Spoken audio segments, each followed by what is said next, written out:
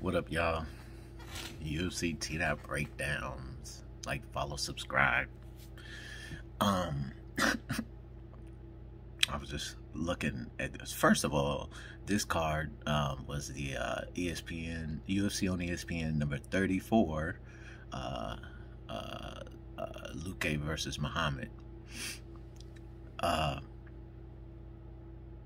Before we even get started, I'm just gonna apologize for the names. So the first fight is between Kevin Kroom and Alatangeli. Alatangeli. He's a Mongolian guy out of China. This Alatangeli guy. He hit Kroom 14 times in a row, and like one of the hits made Kroom just face plant somehow, just bow, arms spread out, but Kroom was getting up the whole time. Like, he didn't go out. Like, even after it was called off, he was still standing. I mean, he was wobbled, and it was over.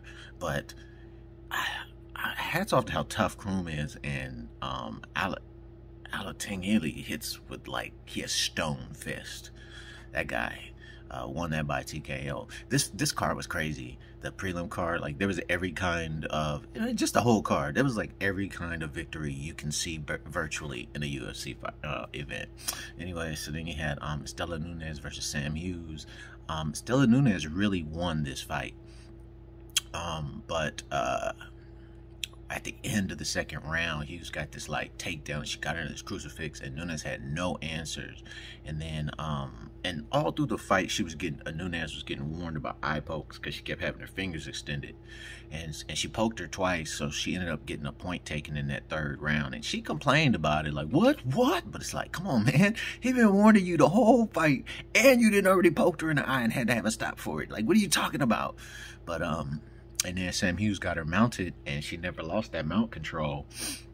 And then so Sam Hughes wins by majority decision, which means one judge thought Nunes won. The other two thought Sam Hughes won because she lost that point in the third round. That changes everything. Nunes really won the fight, but that point changes everything. So then next up we had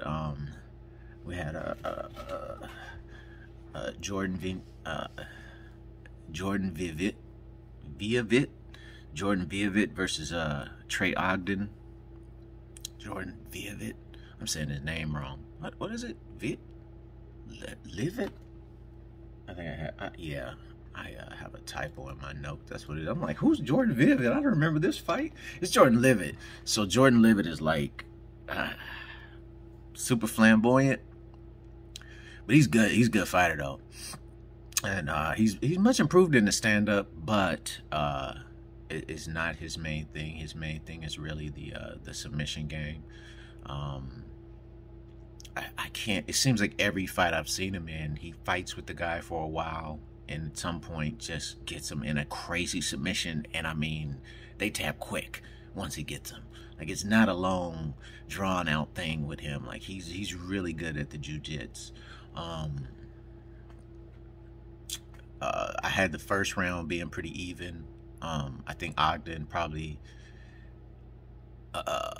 had the better of that round. He got him in a guillotine that would have tapped Jordan, but he was able to just hold out to the end of the round. The second round, I gave it to Jordan, but I thought it was very even also. But there was like this weird moment where Ogden came in and he headbutted Jordan in the jaw, and Jordan like stopped the fight for it, which I get it because it was an illegal blow, but like, it just, whatever happened to his jaw, it was weird.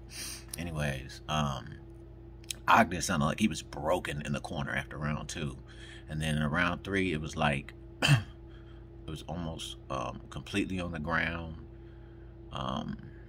At some point on the feet, he had two big right hands. I mean, he had top control. He did that crazy ass dance after he won.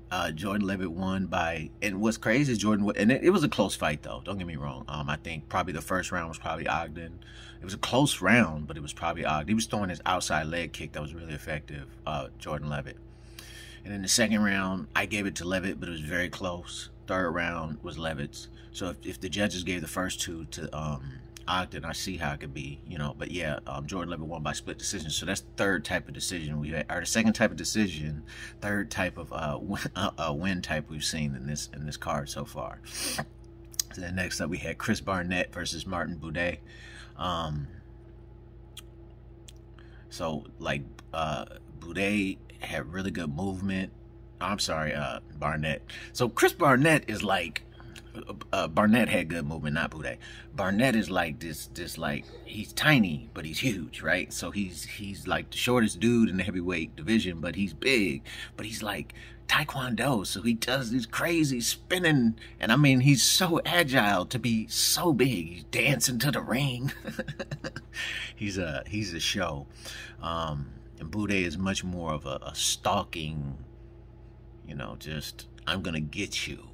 And so, like, you know, when you see it in that first round, Barnett had the movement, and he was, you know, trying to keep that going, but Buday was just suffocating him, and he would get him into the grapple, and that's where Buday was really thriving. In the second round, went pretty much the same as the first round. Barnett was moving around trying to do his thing, and he, you know, he did some flashy moves, and he had some big punches too, but Buday would just get him. That's just what it looked like.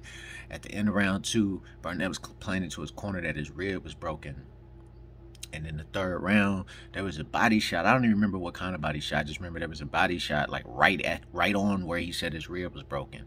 And Barnett like crumpled like it was over. And then Buday was elbowing him in the back of the head, top down to the back of the head, which is like 2 illegal strikes technically. It's illegal to go north-south, and it's illegal to go to the top of the head or back of the head. But anyway, so they stopped the fight, but the way they stopped it, instead of awarding the disqualification win to Chris Barnett, they went to the scorecards. So Martin Buday, who pretty much won the whole fight other than the third round, which Barnett was doing pretty good in the third round to the rib thing. Or to the elbow thing, I should say. So Martin Buday won on the scorecards via technical decision. So that is the third different type of decision, fourth different type of win on this card so far. So then next up we had Rafa Garcia versus Jesse Ronson. Ronson, I don't know why, but the way his stand-up style, he reminds me of Martin Vittori. He just looks like him.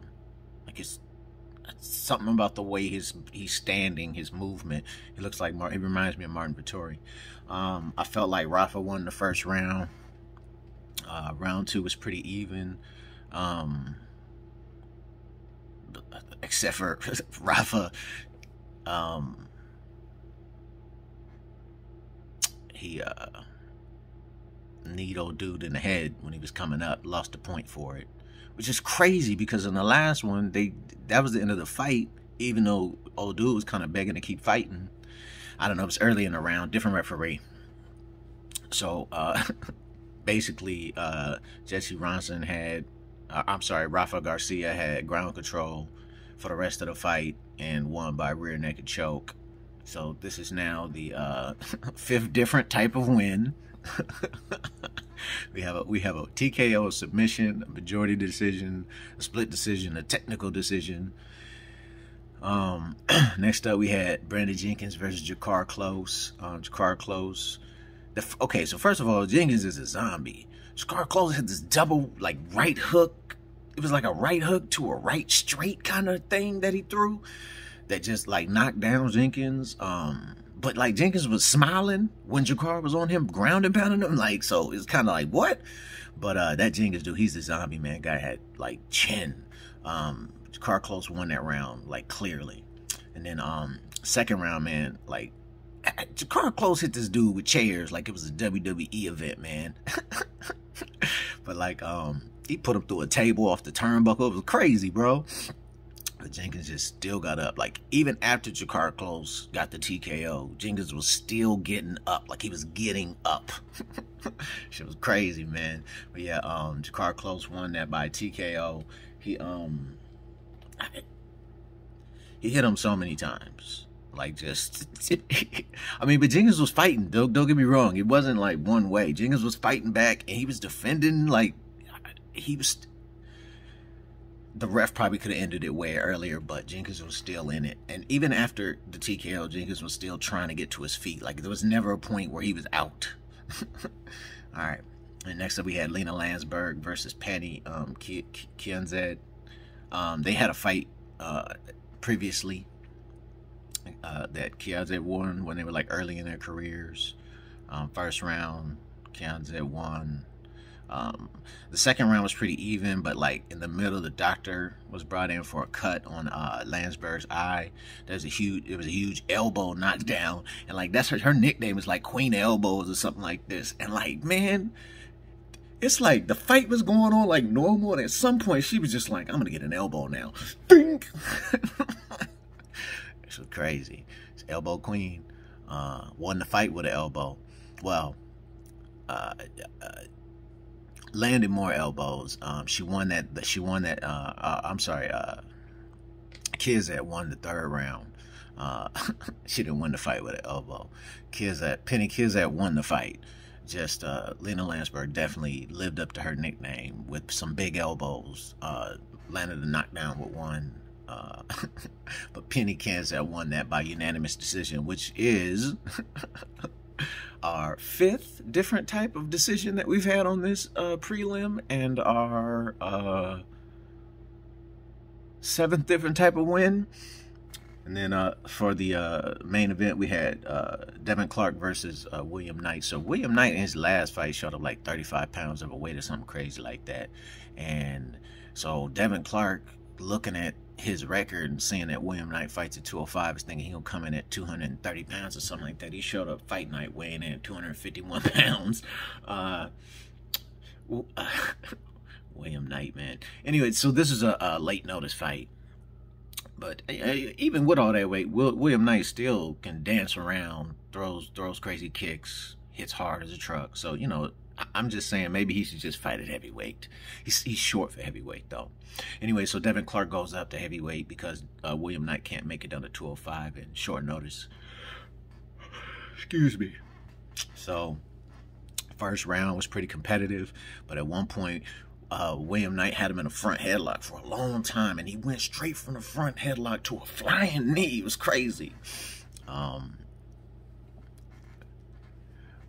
Where's the rest of my notes on this fight? Did I put them on the... I don't have no notes on this fight.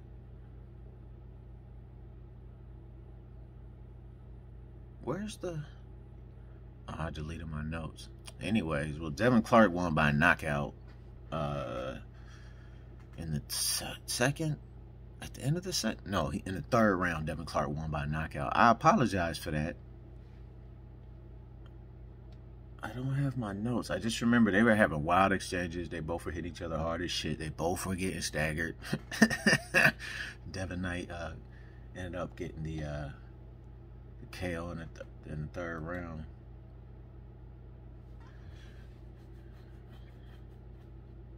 I remember William Knight held on to a front headlock more than once for a long ass time, like longer than he should have. But I think he was tired and he was getting his energy back. And I think Devin Clark was doing the same thing. Big boys. All right. On to the main card. We got Maner Lazez versus Ange Lusa. I can't believe I said those names relatively right. I'm sure I got them wrong, but I was, you know, I think that's pretty close. Lazez is a really fun fight. I remember watching him on Fight Island, and he was a really fun fight out there. He's like, Dana White's son was like, you got to get this guy, and so Dana White got him, and he's proved his worth ever since. First round, I had Lazez. That dude is really good. He's just at striking. He's just all over the place. And don't get me wrong, Ange Lusa is like hitting hard as shit. And he was throwing too. Just Lazez had answers for him everywhere. The second round was an even closer round, but it was the same thing. Lazez was just better everywhere. In the third round, it's funny, is in between every round, they were very cordial. In between round, like the bell would ring, they would like dap up. They were very nice to each other and respectful. But for some reason, in between rounds, every time Mark Smith, back up, back up, back up, back up. You got back up, back up, back up. Like he couldn't keep them. Like they were just raring to go, but they weren't even like, there was no animosity. It was weird. But yeah, Lazez won unanimous decision. And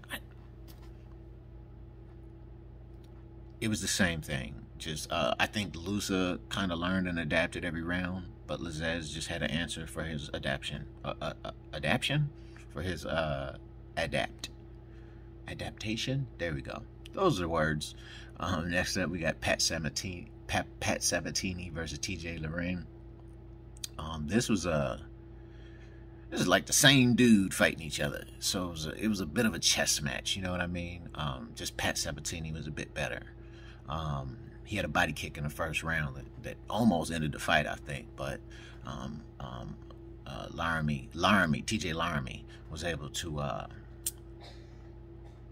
think he ended up sweeping him on the ground and then kind of stalling a bit and regaining himself and getting back into the fight. Sabatini had some dominant ground control and ground and pound pretty much for the rest of the fight, and won by unanimous decision. Next up, we got Mayra Bueno Silva versus Wu Yunan. So these are two fighters I like, both of them. Wu Yunan is like a little itty bitty Chinese Dominic Cruz. Like I don't know. That's how I explain her fight style. It looks like Dominic Cruz. Like she's doing a very good Dominic Cruz. She's like this little. She's like. And then Mayra Bueno Silva is just, she seems like this happy, nice lady. She's so vicious in the ring. She's vicious. It was a fun fight. They were both throwing a lot. There were crazy just exchanges, and the whole fight was crazy. But I felt like Mayra Bueno Silva was winning. I feel like she won every round. And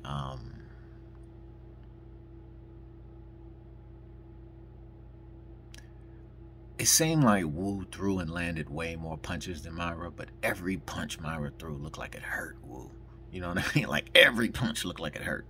Mayra won by unanimous decision. Next up, we had Miguel Baeza versus Andre Fialho. Fialho is this dude. He's like Portuguese. Like he's not Brazilian Portuguese. And he fought. He just fought somebody, and I mean, he is tough, and he's really good. Just the other guy who he fought, just, you know, ended up getting the better of him that night. But in this fight, you kind of saw it. I mean, his movement was really good, his striking was really good, and then he got him in this like clinch, and he just didn't let go and landed these uppercuts, and just finished him after that. Won it first round TKO. And then after the fight, Fialho tried to tell his opponent, like, you know, hey, man, we're going to train together. And his opponent said, nah, man, I'm done. They're getting rid of me after this.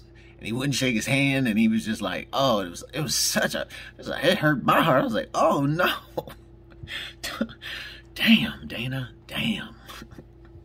And then for the co-main event, we had Kyle Barallo versus Omar Gadzhiev. Listen, man, if your first and your last name are the same, you probably gonna be a scary dude. Because the only people I see with the same first and last name, like them motherfuckers, in fighting, I mean, they're always like scary guys. But Cal was like not bad though. At some point, Gadzhiev, which is, you know, he's known to be a wrestler, ground control guy, got him on the ground. Kyle got like a sweep back to control. I feel like he won the first round. Actually, I feel like he won every round, to be honest with you.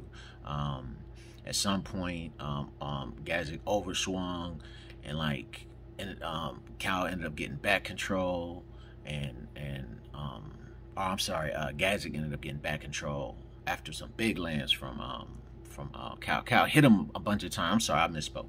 Cal hit him a bunch of times, and then he overswung and missed, and Gadzhiev ended up getting back control after that. But like, again, I feel like he beat him everywhere. At some point, he freaking illegally kneed him. This was the most referee and judge intervened card ever. At some point, he illegally kneed Gadzhiev, so there was a point taken, but it didn't matter because he illegally kneed him. They stopped the match. So we had one where they illegal knee, stopped the match, went to cards. One where they illegally elbowed, took a point, kept fighting. Or I'm sorry, ended the fight. Oh, hold on, what did they do in that other one? That's my point, man. This card was crazy, man. There's all kinds of like weird rules and stuff involved in this one. So you have the technical decision with the stop from the illegal elbow. And then you have a point being taken.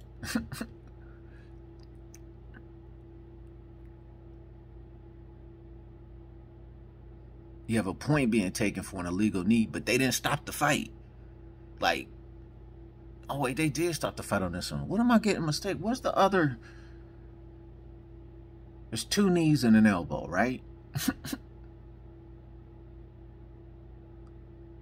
There's an eye poke that led to a point.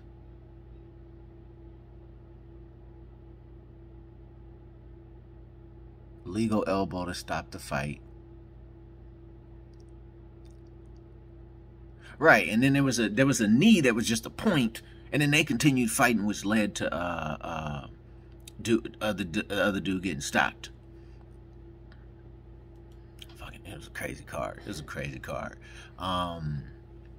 But yeah, so for this illegal knee, they did stop the fight. They took the point, but Kyle still won by technical decision because they went to the scorecards instead of disqualifying him. I guess they said the knee was inadvertent. And then for your main event, you had Vicente Luque versus Belal Muhammad. They fought before. Vicente knocked out Belal.